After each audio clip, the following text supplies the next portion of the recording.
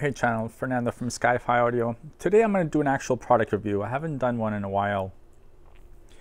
This particular piece was sitting on Ben's bench right over there, and he had the top open, and I was reminded of the exemplary quality of this particular preamp from Nakamichi.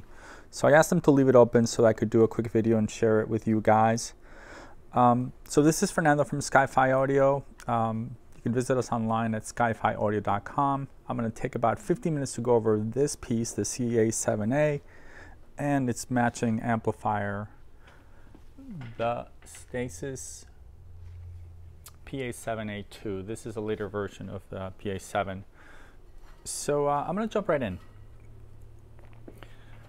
We can tell a lot by the interior of a preamp in terms of what it's going to sound like.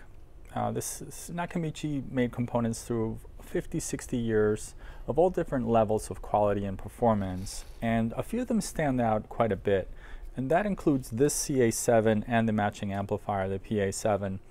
There are other units in the 7 lineup. There's excuse me, a tuner, there are cassette decks, CD players, but they don't have quite the construction quality of these two pieces. I don't know why. I imagine they were trying to reach some sort of price point, but it's unusual that, for example, they made a matching preamp, but it's not anywhere near this quality level of component selection, layout, circuitry, design, etc. And I'll maybe show you the inside of a tuner so you can get a better sense of it. But first thing that stands out is the quality of the chassis. This is not your typical stamped steel chassis that you find on components from this price point. This is full aluminum. I'm talking full aluminum faceplate, sides, the back, even the top cover. Let's see if I can put it over here so you can get a sense of it. Look at the brush quality on this top cover. It's about an 1/8 inch thick aluminum, and then when we flip it over, you kind of get a sense for how well made it is. Same for the side panels here. You can see they're a bit thicker, extruded aluminum with his ribbing on it. Front panel is pretty standard for Nakamichi, extruded aluminum, and rear panel really top notch. You can see the gold plated connectors throughout and the super high quality switches. So let me dive right into it and show you a few things. The first thing that stands out in terms of the controls is the tone controls. They label them acoustic fine tuning. So a lot of people frown having tone controls on high-end preamps, but I'm a big fan of them, especially if you have a vintage speaker and you want to try to get just a little bit more oomph out of it. It's really nice to have a high-quality tone control, but they're not all created equal. Some will completely distort the signal, some are over-exaggerated. I like them when they're subtle, and this is exactly that. Acoustic fine-tuning is the naming convention they use, and they have a very small impact on the sound signature. And it's split into 3 bands, the low, the mid, and the high. So, and you can also bypass it, which we like to see on preamps if you want to be fully purist. It's nice to be able to just bypass it, and this one you can with a push of a button.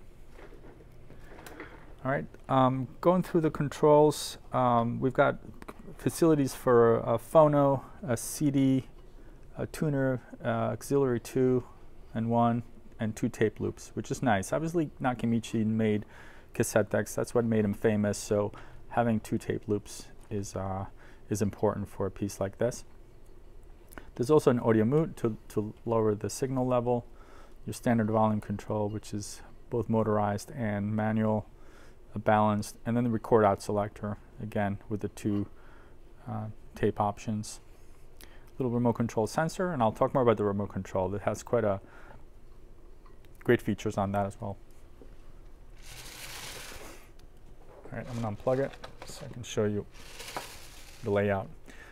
So even though the circuitry is divided into left and right channels, it does share a common power supply. So it's not a true dual mono design, but it's pretty close to it. You can see the 2 large power supply sections here on the left. This one, according to my colleague Ben, powers the entire phono stage, the moving coil section of it. It's a fully regulated power supply, and it's split right here. And the front power supply powers the rest of the preamp controls and signal path.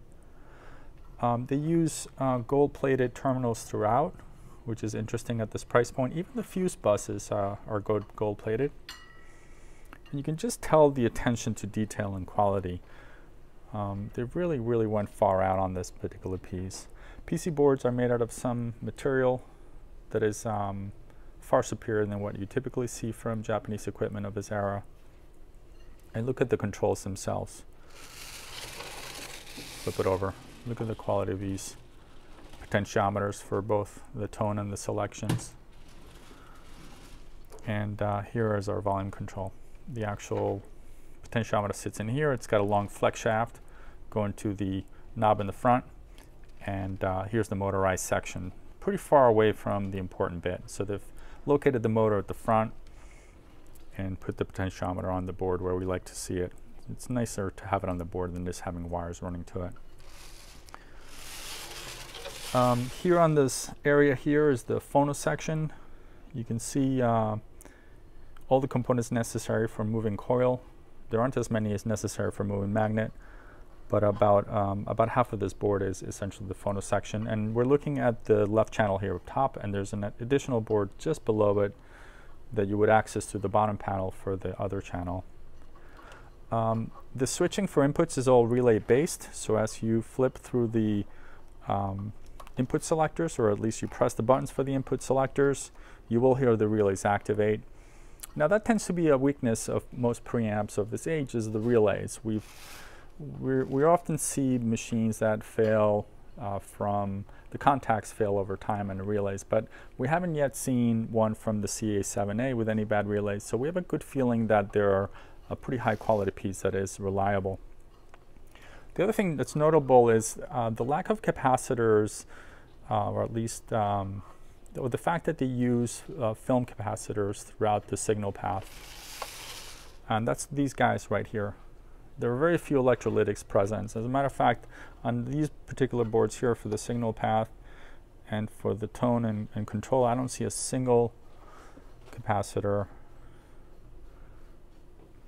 They are all film capacitors. Here's one here and here. The only time we see them are in the power supply stage, the electrolytics here, but they're super high quality electrolytics made by Nichicon for the audio world. So these are not likely to fail, at least in our lifetime. You can see this tiny but pretty oversized, let me say that again. They're small in terms of power supplies compared to amplifiers, but they're fairly sizable for a preamp, and these are toroidal power supplies or transformers here. And again, one for the phono section and one for the rest of the unit. I think that's about it. Let me show you the back. So in the back, we noted the gold-plated connectors, the aluminum chassis. This is a universal unit, so you do have voltage selectors or the ability to choose what country you're in. This entire section here is for remote control, and that's what makes this a pretty unique preamp. This has the ability to connect to other Nakamichi devices, quite a few of them. You can actually connect through these umbilicals to tape decks from Nakamichi, and there's a long list in the manual as to which tape decks you can use, but it allows you to essentially use the remote control that comes with a CA7A, which is a pretty generic remote control here, and actually control your tape decks, which is pretty cool. And specifically, if you use the CR7A, you know, the famed tape deck that we often restore, which is you know, comparable to a Nakamichi Dragon, you can control the azimuth on the tape deck through the remote control, and that is brilliant. So you would connect this to the cassette deck and not only control its transport, you know, play, fast forward, and rewind, but also control its azimuth, which is super cool. This particular unit, you can see here that someone's replaced these, the output RCA jacks. Likely they failed from having a bad connector in there that had stressed them out. It's not uncommon, but they did do a nice job attaching these to the PC board. And the rest of them are gold plated. On the left, most notably, is the ability to hook up both moving coil and moving magnet cartridges. And the loading and capacitance are set right here. Here's a ground wire. And as we can see, this is the entire lower right row is the right channel, and the upper row is the left channel. And this is what I was referring to, where it's almost a dual mono design. The top board Has all these connectors, and the mirror image is just below it. It's a nice layout. In addition to controlling the functions, it also can control the power of other Nakamichi devices. So you could potentially use this as your control center. They make I mentioned a tuner, they make a cassette, obviously the CR7, a cassette deck, and the OMS7 CD player, and the PA7 amplifier. The power control can all be done from here, so that by turning on this preamp, you can turn on the rest of the system, which we love as well. All right, looking on the manual, in particular, it comes with a sheet for calibrating or setting your phono cartridge. If you've got a moving coil cartridge, there is a section here, or a place where you can insert a calibrating resistor, and that will allow you to choose the load impedance for your phono section for moving coils. So it comes with a sheet illustrating which capacitors you would use. Pretty well done. Here's a close-up of that. The manual is pretty straightforward. It's an international affair where it is in English, at least this version is, but there are plenty of diagrams in it. Here is an illustration of how you would connect some of the tape decks, a CD player, etc. Here's the amplifier, tape deck number 1, tape deck number 2. Here's the power control we refer to. Not much else in here. Maybe some instructions on how to use most of the controls, especially the remote functions, which are a bit more complex than your average preamp.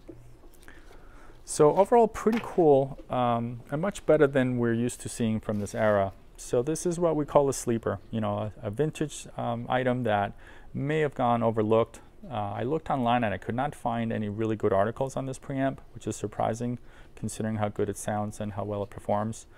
So these are the kind of gems we like to sort of find and bring forward. So you know, look for this on our website. This particular piece will go on sale probably this week. And price range is going to depend on how serviced it's been. You probably pick one of these up on eBay for under $1,000. And if you want one that's been fully sorted out and this kind of conditioning completeness, you know, you're going to be pushing into the teens. So let me move on to its sibling, which is the PA7A2. Later version, the earlier one was the PA7A. This is a 225 watt per channel amplifier using the stasis technology pioneered by Nelson Pass. It shares a lot of the same design language and quality as the preamp. We can see the heavy use of extruded aluminums for not just the heat sinks, but for the faceplate, the rest of the chassis. Really well made for this era. Same Nichicon capacitors and size of a large beer can, and the monster power supply that powers it all. One of the things that's notable about it is its simplicity, and this is typical of Nelson Pass. Single PC board containing all the circuitry necessary for each of the 2 channels. There's no subboards or messy wiring anywhere. It's really just very clean and very well executed. And a lot of the simplicity really comes out in the sound of all of the designs from this gentleman. On the back, absolute bare necessity. Single set of 5-way binding posts, a fuse, IC socket, and left and right RCAs. And look at the quality of these connectors.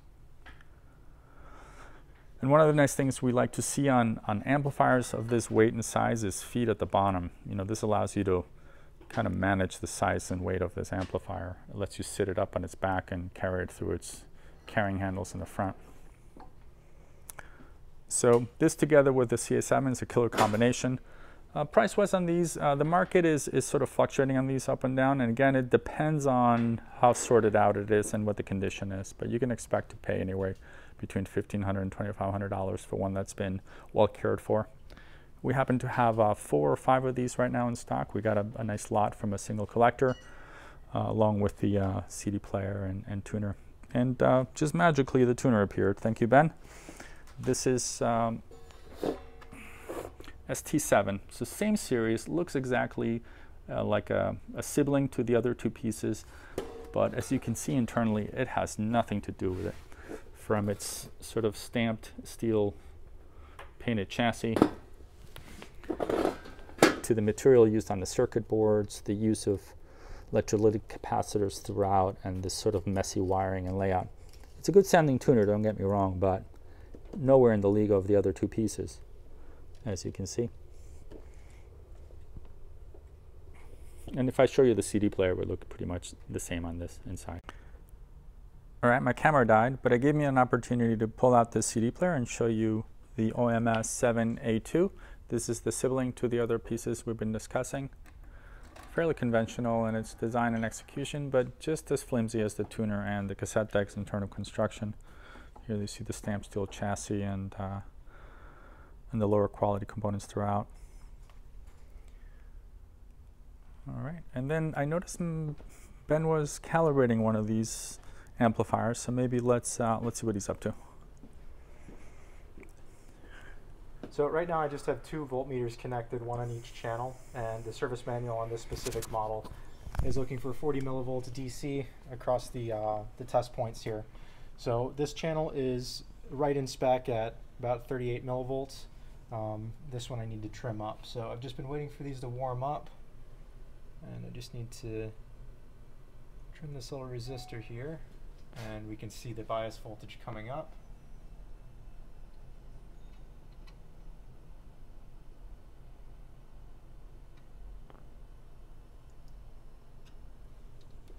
So I just need to tweak this out and let these warm up, and once it stabilizes, I'll make sure this locks into about 40 millivolts. And then we'll do a full output power test on this before it gets ready to list.